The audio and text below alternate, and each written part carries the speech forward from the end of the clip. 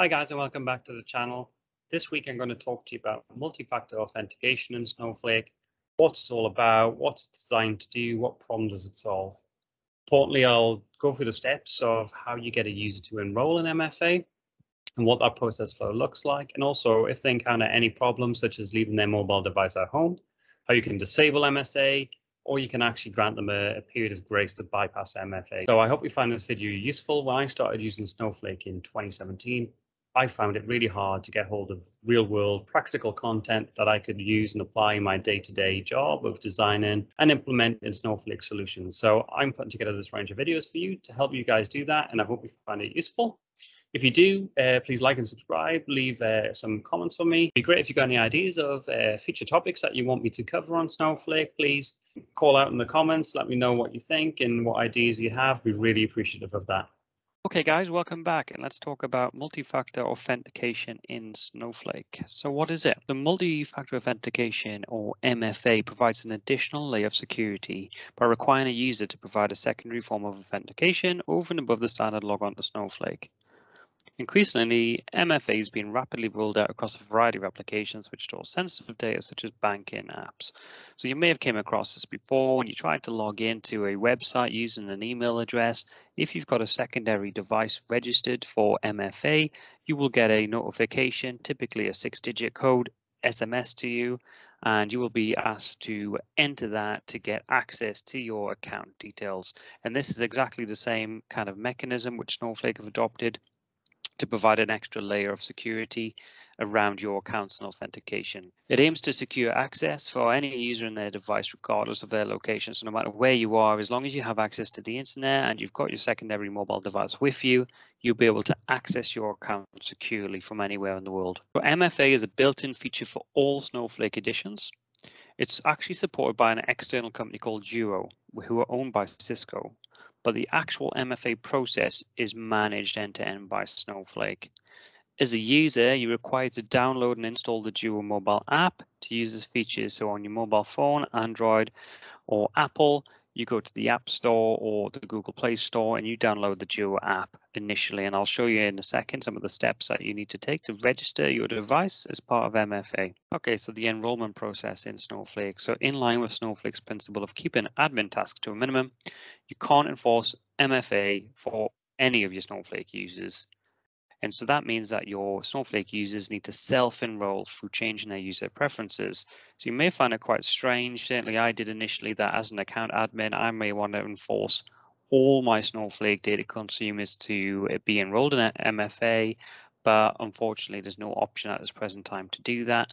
Each and every individual needs to go into their user preferences and elect to enroll in MFA and follow the registration process, which I'm going to cover in a second. So in the Snowflake web UI, this is what the preferences area for a user looks like for MFA. It gives you the status and it tells you here this particular account is not enrolled in MFA.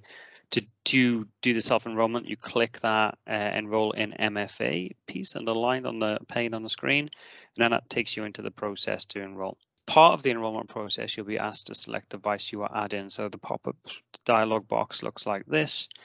You can pick a mobile phone device, which you can see is specified as recommended. And obviously, that's the 99% of users will be using a mobile phone. You can actually pick a tablet as well, and even a landline. So if anybody has a landline and has went through the MFA process to set this up with a landline, I'd love to know in the comments how you've done that and how you found that experience, because I'm not entirely sure of anybody that has access to a landline that they actually use for these kind of purposes anymore. But yeah, let me know in the comments. Then activating Duo Mobile. So let's say now you've went onto the App Store, the Google Play Store, you've installed the Duo app on your mobile device. To complete the enrollment, then you'll be presented with a QR code in the web UI to scan with your mobile or tablet from within the Duo app. So it looks like this. The QR code comes up, you scan it. This example here is for Android, of an example I did on my own device myself. You can scan the QR code, or you can actually click the hyperlink to get an email of the activation link instead. Once you've scanned it, it automatically recognizes that on your app and synchronizes, and you get a big green tick. as you can see on the screen, and then you click continue. Just want to pause for a second just to make you aware of some helpful resources. I've got a Udemy course around the SnowPro core certification exam, so a bunch of practice questions on Udemy. There's a link in the comments beneath this video, so check that out. On LinkedIn, I post all my updates, and certainly anything that I get involved with from a Snowflake perspective goes on there as well. So it'd be really good if you could follow and connect with me on LinkedIn. And finally, if you haven't liked and subscribed to this channel yet, I produce new videos every week. So to get the latest videos, please like and subscribe, hit the bell icon to be notified when I do post new content. MFA in action and how it actually works. So once you're then enrolled and you followed the process that I just described previously, when you log into Snowflake, you're presented with a screen that looks like this. So you can either choose to send me a push, which is a notification to the Duo app on your phone. You can actually get a call. There's a voice activation message then that gives you the digits that you need to enter into the web UI. Or you can enter a particular passcode. Look something like this in terms of an end-to-end login flow. So starting with yourself, you enter username and password to log into Snowflake. You get that dialog box, which I just showed you, and you pick one of the free options available to you. That then communicates with the app on your mobile device. Here I've just denoted it as a mobile phone. Once you've approved the push notification, or you've followed the call instructions, or you've entered the passcode from which Duo can generate for you, then you're granted access into the Snowflake environment. So if you can't enroll users as a kind of admin, then what can you do? So you can provide support if a user doesn't have access to their mobile device, for example.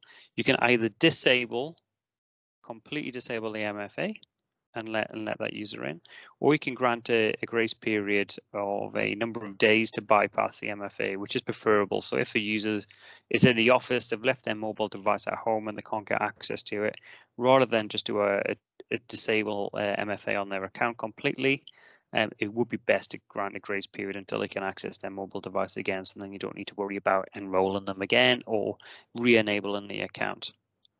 Couple of code snippets to help you out here. So this is how you would bypass MFA for a particular user for 60 minutes. You'd be an alter user command for their username, and then you would use the set mins to bypass MFA parameter, and you would set that to 60. Disable an MFA for a user. Do note there that the user will be required to go for the whole re-enrollment process again if you do execute this statement for a user. Basically, you just set the disable to true. And then to verify that MFA is disabled for a user, you can check the value here of the X authent Duo property. So when you describe user, you put the username in there, you execute that command. It comes up with lots of a big wide range of fields and properties for that user. You just check this one, ext underscore authent underscore Duo property, and check the value for that.